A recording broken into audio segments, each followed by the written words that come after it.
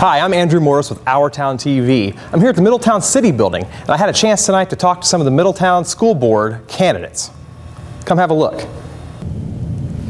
All right, Anita, with November 3rd so fastly approaching, I want to ask, what would you like to see as far as the direction of Middletown City Schools?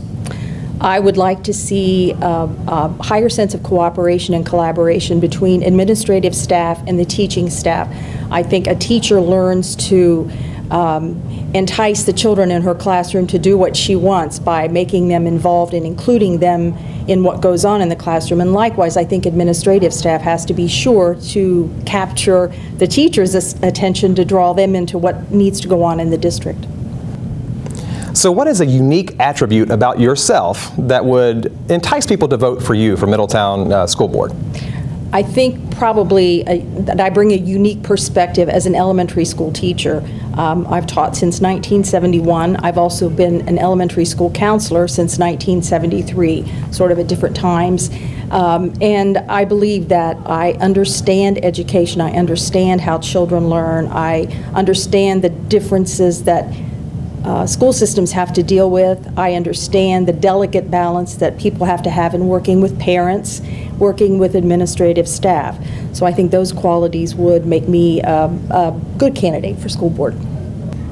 All right, Michelle, tell voters a few things that you're really passionate about seeing change in Middletown's city schools. I think that more than anything, I'm passionate about making sure that the decision making for the district is done correctly. I feel like we're making a lot of last minute decisions that are based on budget constraints, and when we keep making those decisions over and over again, we don't know where we're headed.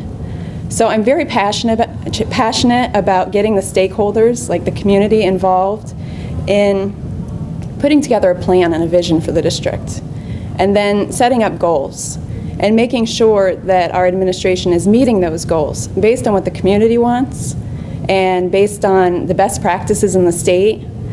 Middletown has so much potential. I have 4 kids that go to school here, from preschool to high school.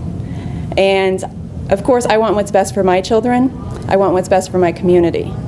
And I think that without having a systematic approach to making decisions, we don't know where we're headed. So we don't know if we're going to continue a downward spiral, losing families, losing teachers, or if we're making budgetary changes that are helping us to build and grow and be a better school district. Michelle, why should voters choose to vote for you on November 3rd? Well, I think voters should choose to vote for me on November 3rd because of the knowledge, skills, and abilities that I can bring to the Board of Education in Middletown. I graduated summa cum laude from Wright State University in a bachelor's degree in corporate finance. And I also have my master's in public administration. So, and what I've done with those degrees is not build this impressive career. I focused on my kids and I focused on my community. And I strongly believe that in gratitude, we should think about the things that helped us to get to where we are, and we should use everything that we've been given to give back. All right, so Chris, you're running for school board here in Middletown City Schools. Why Middletown? Why do you choose to live here? Why do you choose to serve here?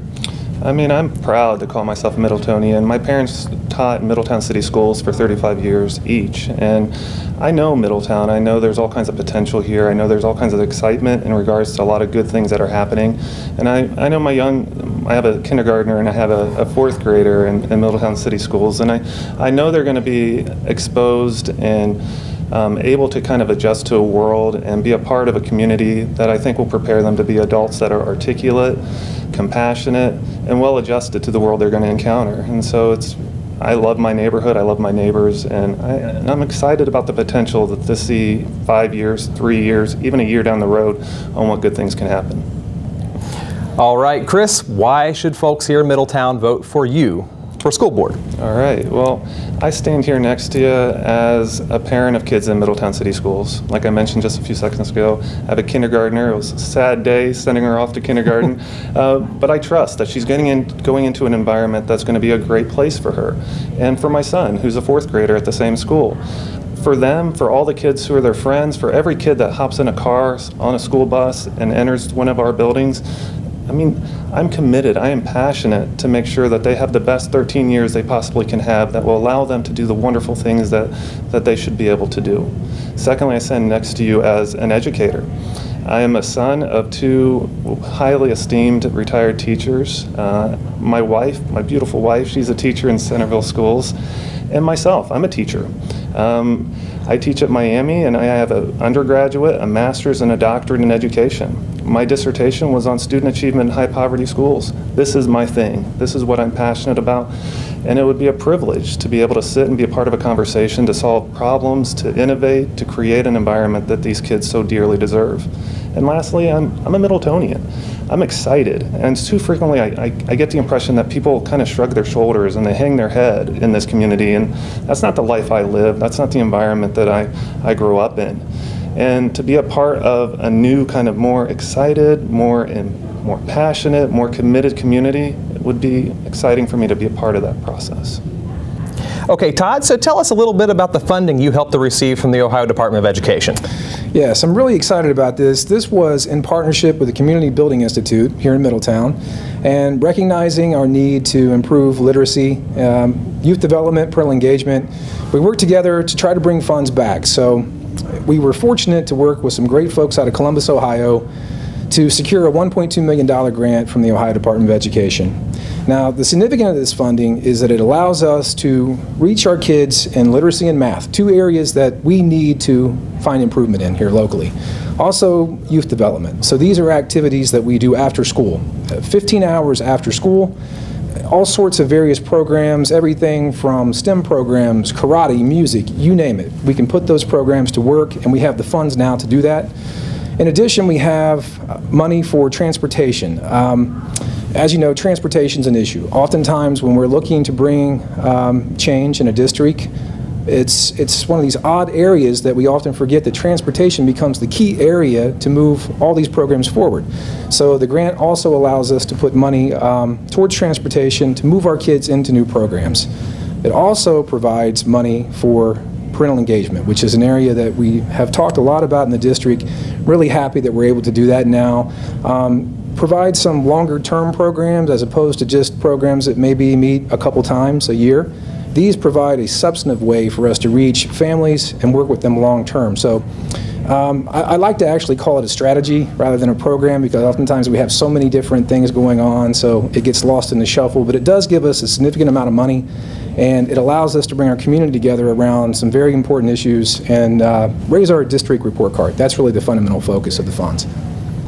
Okay, Todd, so why should folks go out and vote for you on November 3rd?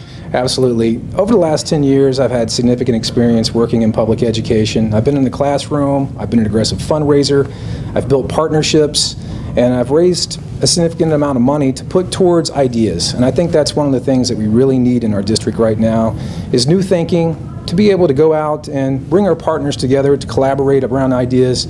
But we need folks at this point that are willing to really change the way we look at leadership. And that's one of the key areas that I want to focus on. Improve our school climate. There's a lot of distrust in the district. I want us to fix that. We have tremendous opportunities here within our city. I want us to focus on communication. And once we win the respect of our teachers and our community, and we focus on innovation, I believe that we can make wonderful things happen for our kids and families. All right, Deanna, what is something you could do right away to impact Middletown City Schools for the better? Well, one of the things that I've been working on currently, I'm going into my 4th year, is to really help define and organize everyone's roles and responsibilities. I mean, we have organizational charts and we have all of that, but I think that there is a disconnect between the community and the schools.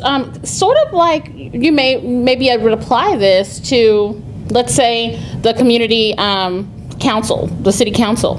What is really understanding their role, the role of the mayor, the role of the city manager, who does what. The same thing with our school district. What's the role of a board member?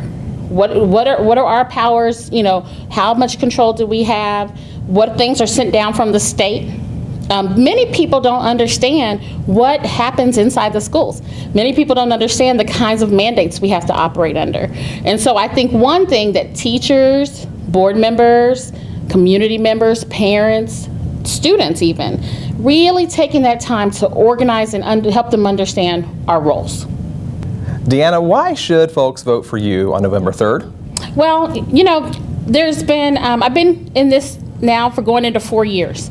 And I think people should vote for me because of my dedication and passion for education, but also my commitment to taking that time to understand the role of the board. I've spent 20+ hours in professional development, board development.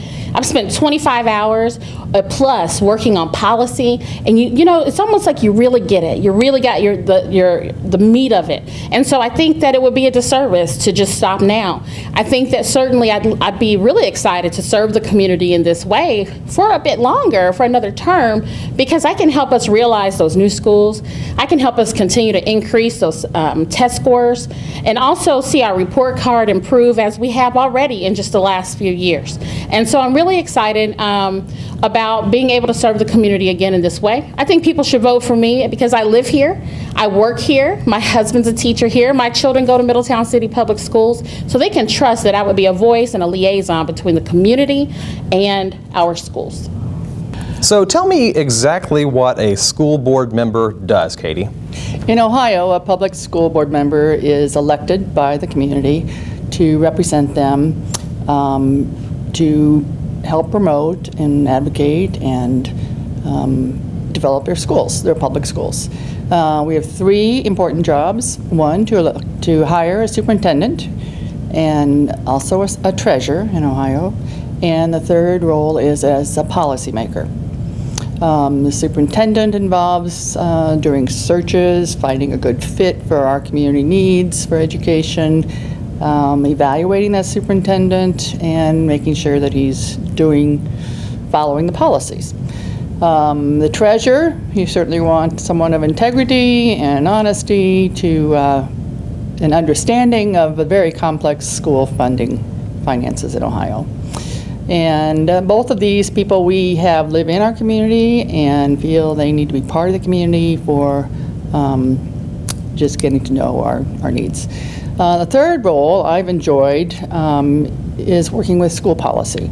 Much of this is dictated by the state legislature and the federal legislature now. But there are local issues that are of concern. One of the first things I did to develop policy for our district is to require our students to graduate with a semester of technology, advanced technology, and a semester of speech communications. This is not a state requirement, but this is certainly a goal we have for our graduates. Policy is overarching, understanding of the direction of the district, the expectations, but it is not the getting down into the administrative regulations. So it's very challenging to evaluate the superintendent and treasurer, set the expectations through policy, and then be accountable. Okay, Katie, why should voters vote for you on November 3rd? I still have a commitment. My campaign is Katie for Kids. You have to keep your focus on students, student achievement, expectations for those students' success. And I have 20 years experience. I have in understanding of the role, the responsibilities of a school board member. I have a lot of skill sets to bring as a business owner in manufacturing, also with a master's in education. I bring that understanding to our work as a school board. I am very interested in seeing the completion of our facilities plan. School board members are very involved with working with our state in designing and keeping our school facilities plan on budget and on time so we can get the kids in the best facilities we can as soon as possible. Leadership in the district, relating to staff and administrators in a very collaborative and honest, open way. I feel is important. So I would appreciate being reelected.